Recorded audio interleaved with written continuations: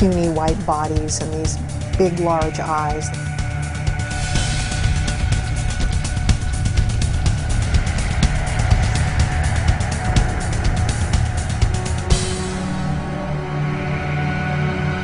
We kind of have a picture of what these things are supposed to be like.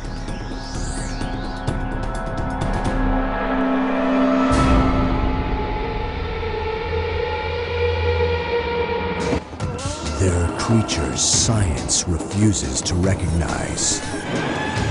But new technology makes us question what is real. If our eyes see it, Back away from the girl. if our cameras capture it, does it exist? Enter a realm where fact meets fiction, science meets legend, where nightmares come to life.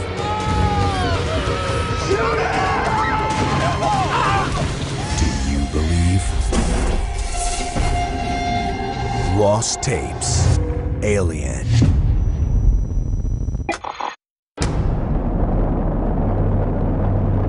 In the spring of 2008, astronaut Captain Miranda Bach returned from her final space mission. Soon after her arrival, a state trooper pulled her over for driving erratically. She appeared to be in extreme pain and was speaking incoherently. Officers brought her to the local VA hospital for evaluation, where she was placed under the care of psychiatrist Dr. Lee Morris and internist Dr. Rebecca Damon. On the surface, the case didn't appear to be so unusual, but the next 24 hours would reveal the startling source of Captain Bach's affliction and subject both patient and doctors to a harrowing and deadly ordeal. These are the tapes.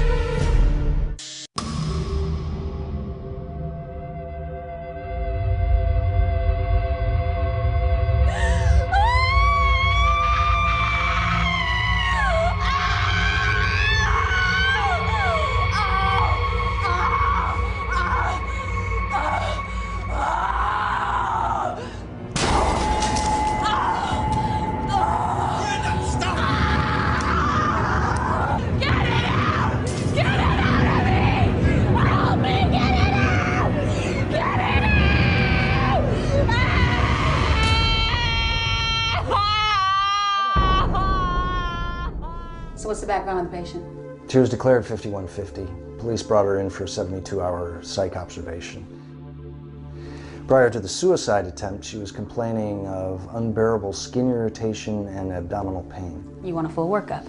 Yeah, I've got to rule out any physical causes before I finalize my psychiatric evaluation. Anything else I need to know about her? Believe it or not, she's an astronaut.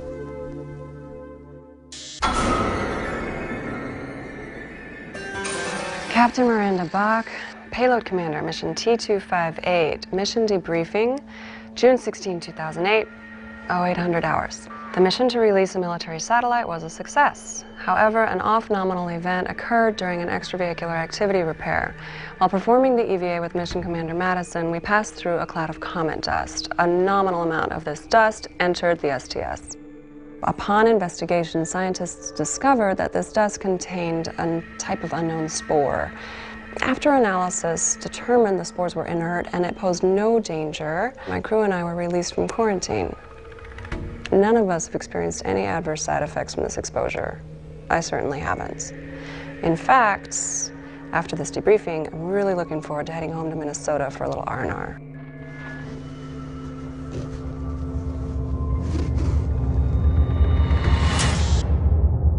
It is very likely that inevitably you will get life on other planets because there are probably lots and lots of other planets that have the right conditions for that sort of thing to happen. The universe is so large and contains so many star systems and has so many planets that there must be other planets out there that have conditions that are similar enough to Earth to allow life to arise there. We should expect that when we find life elsewhere, it will resemble life we know on Earth if the basic physical properties under which they evolved are at all similar. So we might find something that looked like an insect that would probably be very functionally equivalent to what we see in insects on Earth. Some of the reports have been, just not of the creatures like a man-like creature, but of other kinds of little animals, like a large ant of some sort, or other reptiles, things of that nature. So there have been reports of all types, of not just humanoid type. One of these days I'm hoping that we'll find out for sure. Maybe we're afraid to find out, I don't know.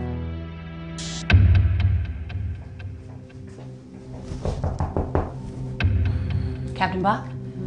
Rebecca Damon. Dr. Morse asked me to come in and take a look at you. So how you feeling?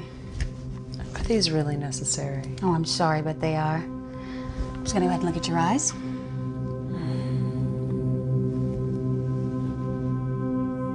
So are you feeling any pain anywhere? Yeah, my shoulder hurts a lot. Right here?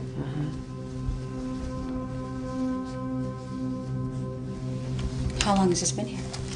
What is it? That's a nasty rash. All right, I'm just gonna go ahead and listen to your heart, okay?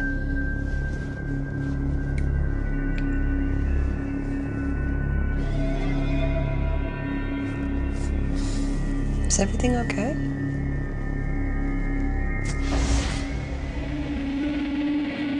I think we have been visited by extraterrestrial beings. I also think that many of our experiences of encounters with alien creatures, even abductions by them, may be with beings who are very close to our world. In the early days of July 1947, there was an explosion in the midst of a thunderstorm which scattered debris somewhere between Corona and Roswell, New Mexico. Now, Roswell was actually the site of an air base, and it was called into action as part of the recovery effort. The debris was loaded up, not only the debris, but our understanding is alien bodies as well, and taken to Wright-Patterson Air Force Base. The military on July 8th changed its story from saying they had recovered a flying saucer to they had recovered the remains of a weather balloon. The Barney and Betty Hill case is the first major case of missing time and abduction. The Hills were driving late at night on their way back to their home in Portsmouth, New Hampshire. Then this craft came down. According to Betty, they had been taken aboard this craft and given medical examinations. Skeptics tried to debunk them, but they stuck to their story. What Dr. Damon didn't reveal to Captain Bach was that she detected two distinct heartbeats. Blood work conclusively determined that she was not pregnant. However, her chest x-ray showed another anomaly. Look at this x-ray. What is that, a tumor? It's inconclusive. Stumped by their findings, the doctors began to suspect that there might be some kind of organism inhabiting Captain Bach's body.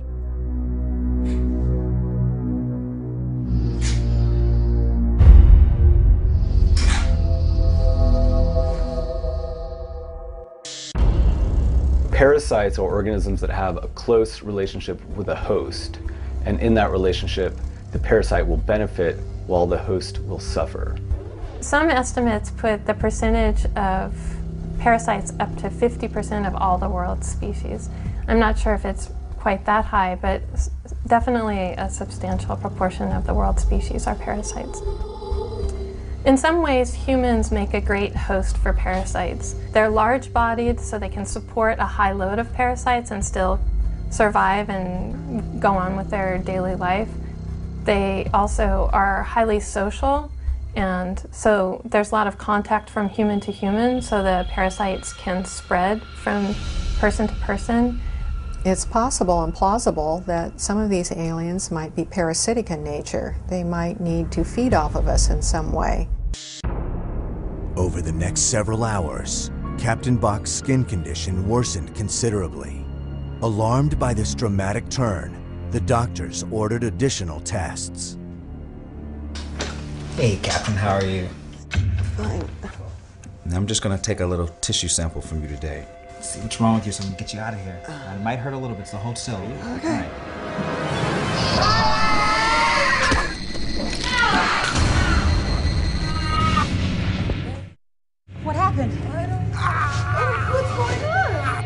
don't remember? No!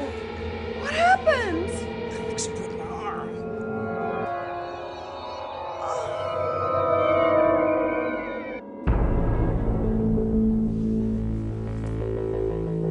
The patient is now displaying a severe case of atopic eczema.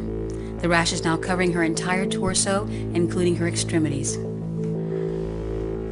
I'm wondering if it could be some type of mutated parasite.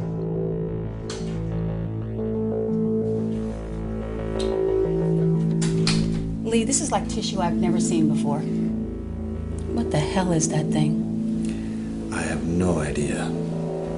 I've ordered her transferred to a specialized facility in the morning.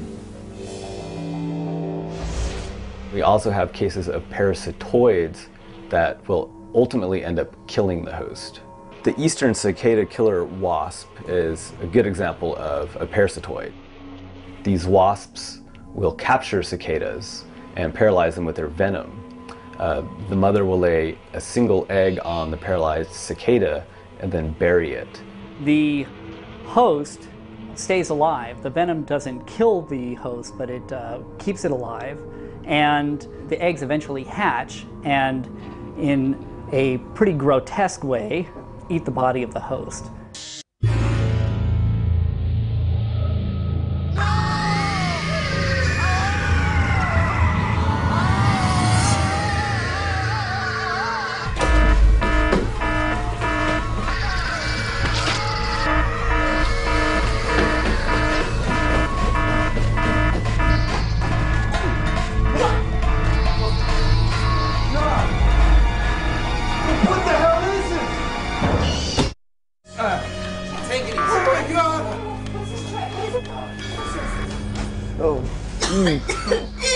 What the hell happened to her?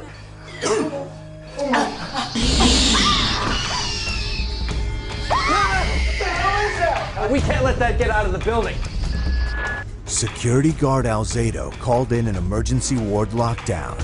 They and all other hospital personnel would have only 2 minutes to evacuate the building before the doors would be automatically sealed.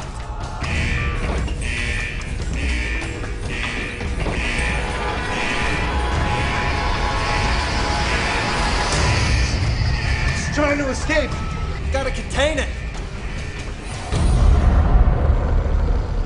When an animal is trapped or cornered and doesn't have an avenue for escape, then its last resort is to fight back. And many animals will be aggressive when they can't find an escape route. The worst thing that you can do to a wild animal is to trap it in a corner so it can't get away. Because in that case, what's going to happen is the animal is going to fight its way out and it will attack you. They will kill if that's what they have to do to get away. Let's get out of here before... we're locked in here now! God. All other hospital personnel and patients were able to safely evacuate, but having failed to escape before the lockdown, the doctors and security guard were now forced to wait until authorities arrived at the scene. What are you doing with that thing? What are you doing? Kill it. Hey, wait. Wait. Alzado, wait a minute. Alzado, be careful!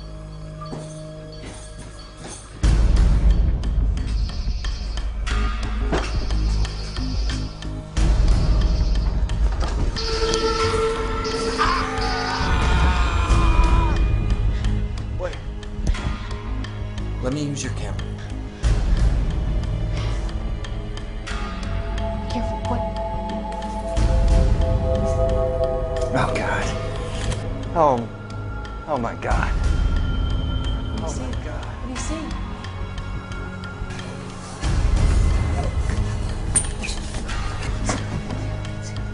Is he? Yes, he's dead. Oh, God, get back. Get out. Get back to the lab.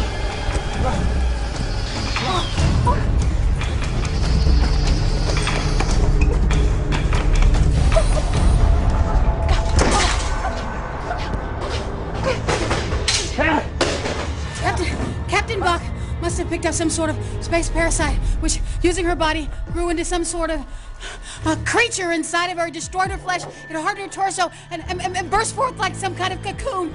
And now that thing is out there. How do we know that thing can't get out of the building? Building's on lockdown. It can't get away. Everything's locked in. Oh, what is that? Acid. We might need a weapon. Okay, just shh. You hear that? You hear that? Did she? Wait. Okay. Wait.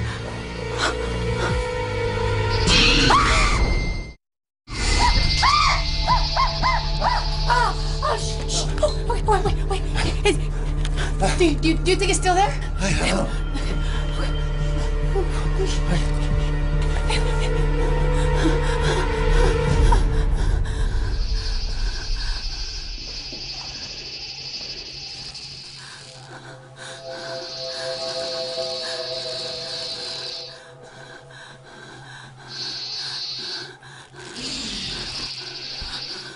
Watch out!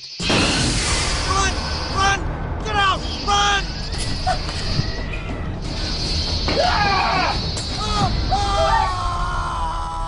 Morris!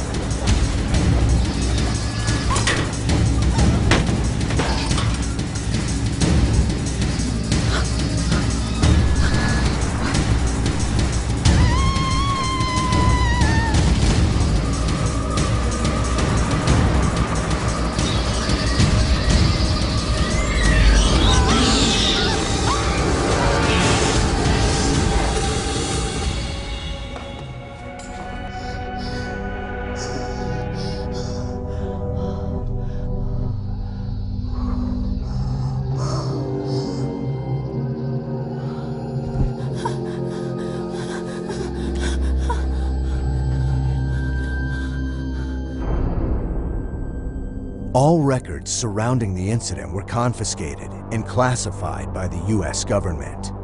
The official causes of death for Captain Bach, Dr. Morris, and security guard Alzado remain a mystery. The alien creature has never been found. However, there are unofficial reports of spores similar to those found on Captain Bach's spacecraft that have been detected as far away as South America. This information, as well as the videotape images from the VA hospital, leads us to ask the disturbing question: do they live among us?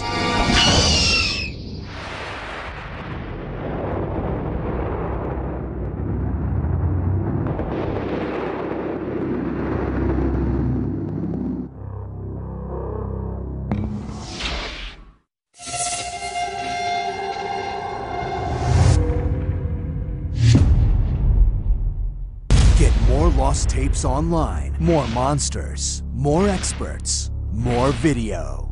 AnimalPlanet.com/Lost Tapes.